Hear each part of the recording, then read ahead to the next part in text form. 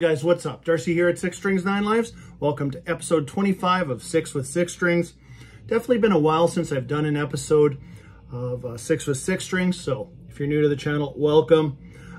Just to set it up for you quickly, it's just me grabbing 6 random albums from my collection, 6 random bands. Sometimes it's stuff that I've been spinning. In some cases, I do have a bit of a theme, and today we have a theme on these 6 albums. Honestly, these are designed to, well, first off, you can't survive a channel by just update and buying things. It's just nice to talk about stuff that you already have. And in most cases, it sparks some good conversation in the comments section.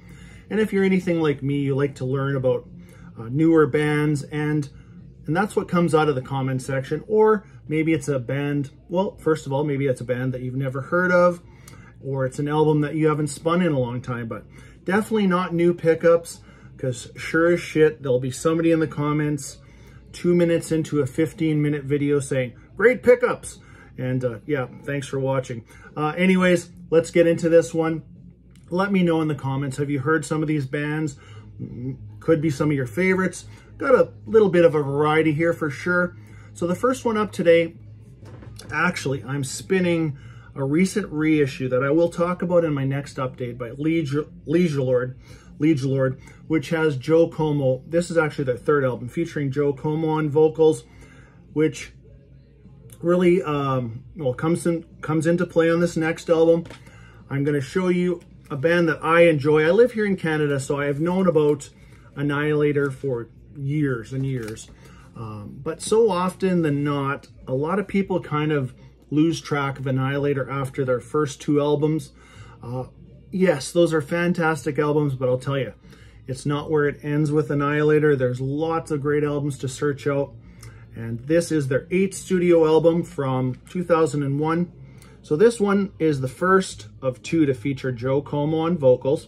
So, and I said in the beginning of the video, there's a bit of a theme here. The theme today is change. And yes, you know, there's lots of changes in bands and things like that, but these 6 all have some sort of change or, not rebirth, but maybe a little bit comeback on a couple of these, but that's kind of the theme today. So the change here was Joe came in, and at this point, like I said, this is their 8th studio album. Already on, if you include Jeff Waters on vocals, this is already their 5th vocalist, but this is an underrated era of the band to me. This album and the next one called Waking the Fury were 2 fantastic Annihilator albums. I would take this one over the one I just mentioned, but great album with Joe on vocals. You might also know Joe well. You definitely check out this Liege Lord album. This is called Master Control, just recently reissued on Metal Blade. Top notch, more of a metal album. This is definitely your thrash and speed metal mixed together with Annihilator. You know Annihilator's sound. So Joe's vocals are a lot faster on here. Actually, it's a good mix on here. Anyways, I will pull out this so you can actually see there's Joe on the back. And Joe used to have a full head of hair on this Liege Lord album, which we'll show, like I said, in a future update. There's Jeff, the mastermind behind Annihilator. I've always been a fan of Annihilator. Mostly Jeff and his guitar work is just fantastic. So check this album out. It's a sleeper. If you're just stuck on those first 2, you know, check a few out. And very soon, and I haven't got any more information on the Ear Music's campaign to release Annihilator's 4th through 14th studio album, all being reissued. I would imagine 2 at a time, maybe, you know, probably 2 at a time every 2 to 3 months type of thing. That's coming. They recently, or last year, they reissued Metal 2, which was reworked version of their album called Metal. But anyways, let's, couple of tracks on here. Fantastic. Actually, the whole first half of this album, Denied, the Perfect Virus, great song. The title track, Carnival Diablos. If I didn't even mention the title, I'm sorry.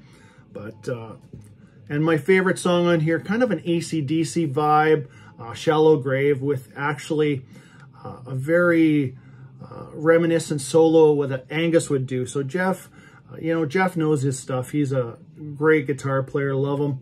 But yeah, check out some other Annihilator albums, and especially those Ear Music reissues. I will, you know, if I hear any more information of when those are going to start, I will definitely talk about it on my channel. So that was their 2001 release. It's too bad that Joe was only in the band for 2 albums because, like I said, I really love that era of the band. Next 2 I'm going to show you. Definitely changes in the band, and but these 2 are kind of related in a way.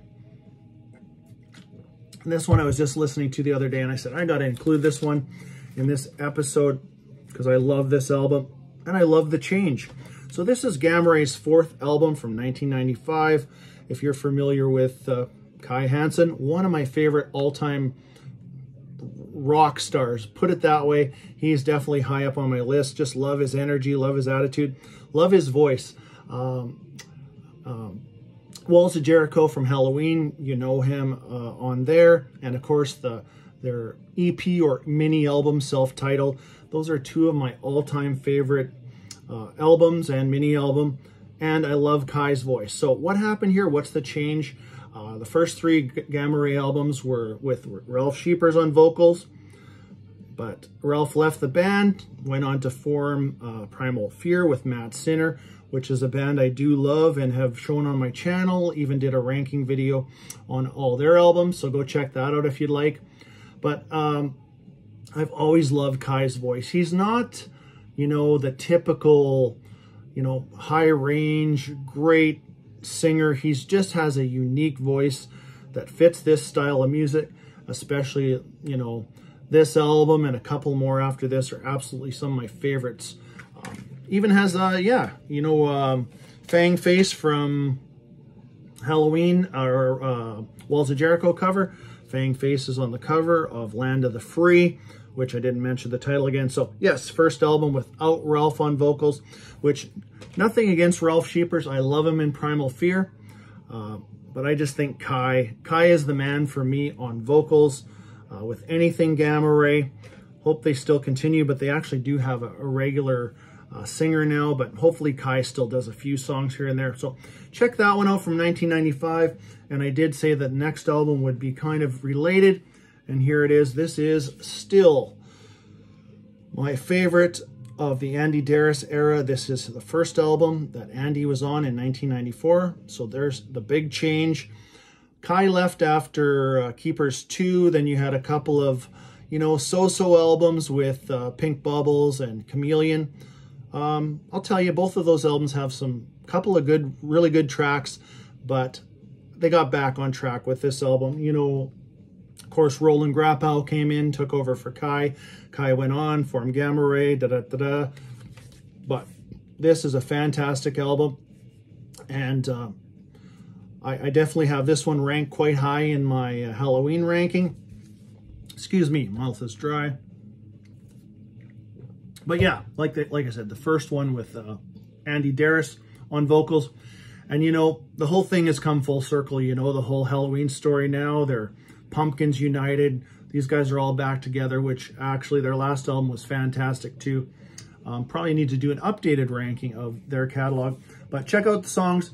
Soul Survivor, great song. Why is an awesome track. Mr. Ego.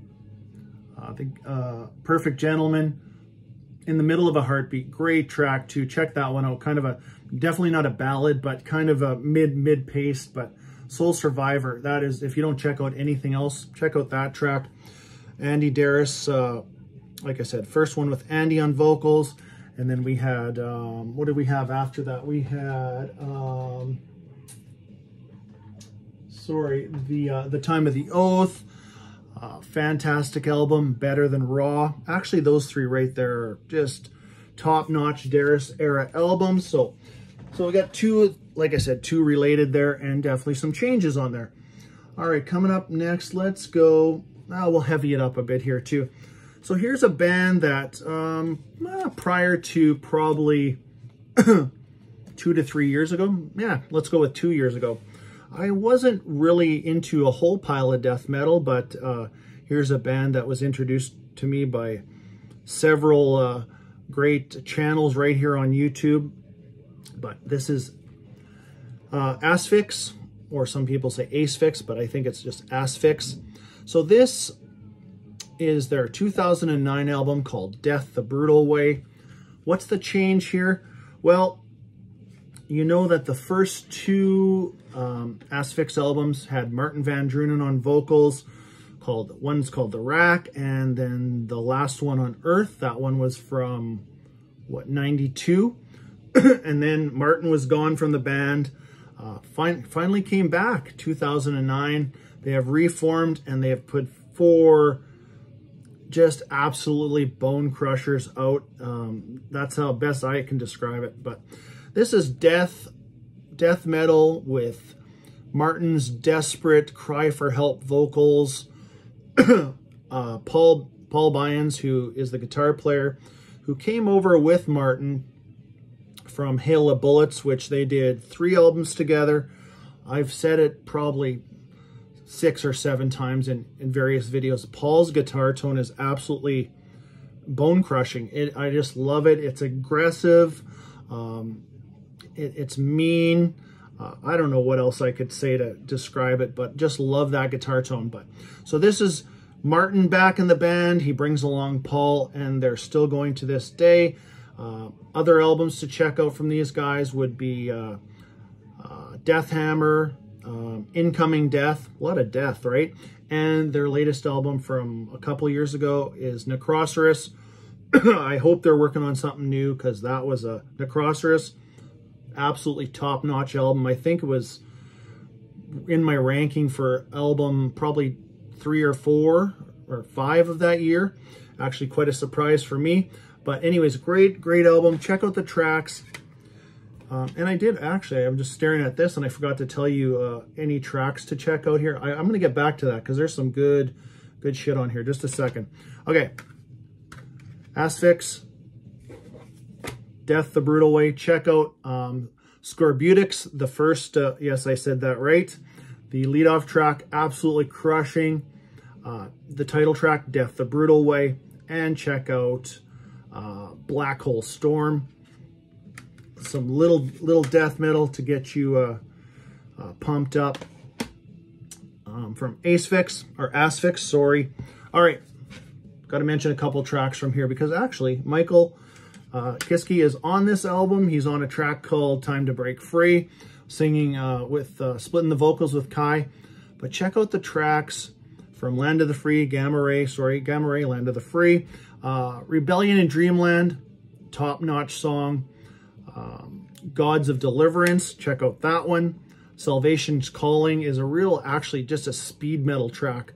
It's just got that whole 1983, 84 Halloween feel.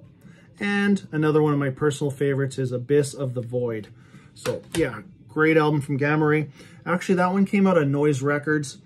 I would love to see a Noise Records box set of the early Gamma Ray. I would be all over that. All right, let's wrap this one up. Like I said, I like to keep the time down on these episodes. Not that it really matters, but... All right, next, the big change here. So, what year was it? 1992, Exodus comes out with Force of Habit. And then they go away for, how many years? They go away for 12 years, and they come back. So I'll call this their comeback and, another big change. But the change came a little bit after this album got released and then kind of set the pace. But this is Tempo of the Dam from 2004. Got to see them open for Megadeth on this tour. It was awesome. But just prior to them going out on tour, Steve Zetro Souza was fired from the band, and then they had to have a fill-in vocalist. And then you know the story. The next year they brought on, the next year they came out with another album, Shovel-Headed Kill Machine, with Rob Dukes on vocals for the next 3 albums, plus a covers album. But anyways, Zetro does the vocals on this. And to me, this is one of the very best Exodus albums they've ever done. Their albums that came after this, and even up to their latest album, they have not matched it, in my opinion. This one is just a step above. Contains one of my absolute favorite Exodus tracks called Blacklist. War is My Shepherd. Shroud of Urine would be absolutely my second favorite track on this one. And we have a an older track kind of brought forward again called Impaler, but just top-notch, solid album. And this one, yeah, like I said, this did have Zetro, and at the time still had Rick Hunolt on guitars.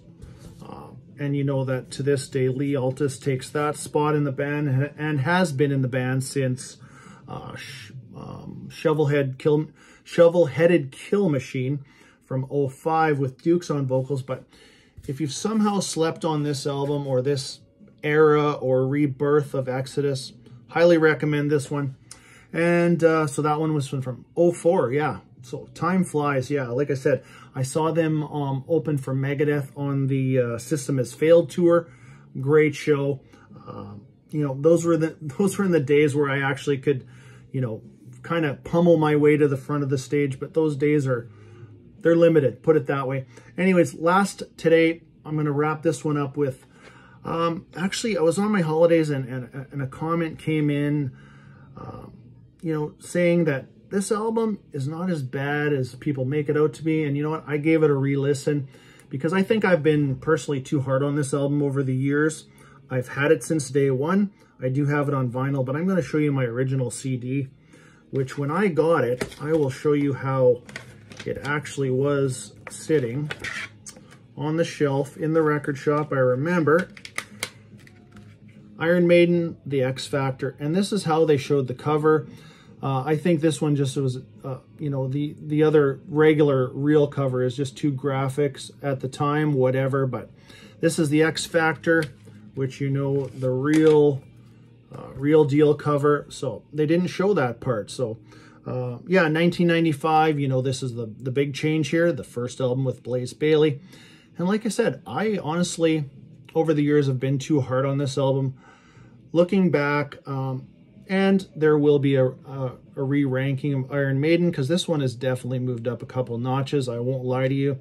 And I would like to be able to include Senjutsu into my ranking, but this is a really good album. The guitar work on here, the solos, fantastic. It's a very dark album. There's there's war themes on here, you know, just life stuff. But I gave this, I think I listened to it 3 more times just over the past month or so. Like I said, definitely moving up the ladder, little too hard on it type of thing, but this one has aged well. I'm going to put it that way. And yeah, Virtual 11, not so much, but this one, yes. So anyways, that is my 6 for today. Like I said, jump in the comments. Let me know if you know some of these albums, or maybe these are bands that you don't know. I'm sure you know Iron Maiden, but you know, like I said before, earlier in the video, people jump off the Annihilator train after the first 2 albums. You know, I always say, you know, even a band like Flotsam and Jetsam, people only know the first 2 albums. There's just so much more to discover. You don't have to run out and go and buy all this stuff, but you can definitely give it a listen to. And again, really appreciate the recommendations in the comments section. And that's it. Hope you enjoyed that one. I will see you soon with another video. And until next time, stay heavy.